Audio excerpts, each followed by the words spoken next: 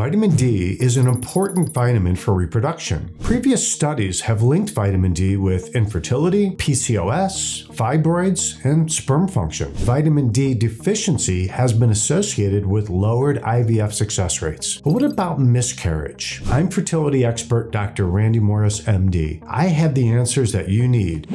Stay tuned.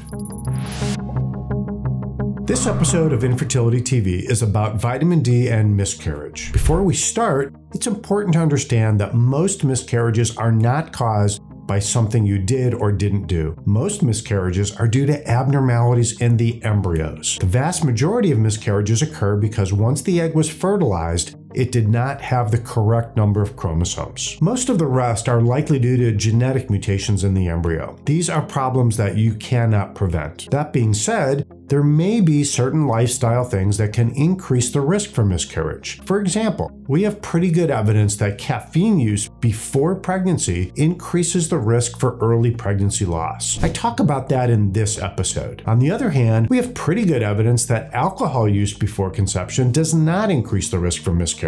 I discuss that in this episode. Over the years, I have talked a lot about vitamin D on this channel. See my vitamin D playlist for all of those episodes. Why so much focus on vitamin D? Well, where I live here in the northern United States, vitamin D deficiency is common. How common? 90% of the vitamin D in our bodies is made in the skin when it is exposed to sunlight. Most of us simply do not get enough sun exposure to keep our vitamin D levels in the range we need. As a fertility doctor, I also worry because I know that vitamin D receptors are found in various reproductive organs, including the ovaries, the uterus, the uterine lining, and even the placenta, which suggests that vitamin D plays a pivotal role in normal reproductive function. So, okay, what does the science say about vitamin D and miscarriage? Some of the strongest data comes from a long-running study called the EAGER trial. The main objective of the EAGER trial was to determine if daily low-dose aspirin could improve live birth rates among women with a history of pregnancy loss. By the way, it does help. During this study, participants had blood drawn at several time points before and after conception. Since then, researchers have been able to use the blood that was drawn to do additional tests. This is referred to as a secondary analysis. In this study, they measured vitamin D levels before conception and at 8 weeks gestation. They were able to analyze the data from about 1,200 women. Roughly half of the women had low levels of vitamin D before conception. What did they find? Women who had adequate vitamin D levels before conception were about 15% more likely to have a live birth compared to women with low levels. On the other hand, vitamin D levels during pregnancy at 8 weeks gestation were not associated with miscarriage. We don't know exactly why there was this difference. It is possible that vitamin D deficiency is associated with very early pregnancy losses before 8 weeks. Women are strongly advised to start prenatal vitamins before conception. Is the vitamin D in prenatals enough? Maybe not. Studies show that prenatal vitamins containing 400 international units per day are not likely to be effective for many people. At my center, we measure vitamin D levels in all patients who are attempting pregnancy, and we use prescription strength vitamin D to restore adequate levels quickly. Our Infertility TV bottom line is this: vitamin D is important in the reproductive process. Women with lower vitamin D levels before pregnancy